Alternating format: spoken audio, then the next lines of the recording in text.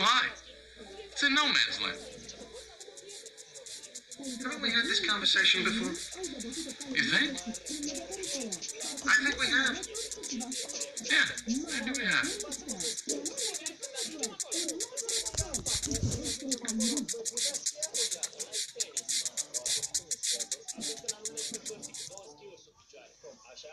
So what is the deal with the yard? I mean, when I was a kid, my mother wanted me to play in the yard, but of course she didn't have to worry about my next-door neighbor Tommy sticking a shiv in my thigh. And what's with the lockdown? Why do we have to be locked in our cells? Are we that bad that we have to be sent to prison? In prison? You would think the weightlifting and the sodomy is enough. So, anyone from Cell Block D? I am. I'll talk slower. I'm kidding. I love Cell Block D. My friend George is in Cell Block D. What are you in for, sir? Murder 1. Murder 1? Ooh, watch out, everybody. Better be nice to you.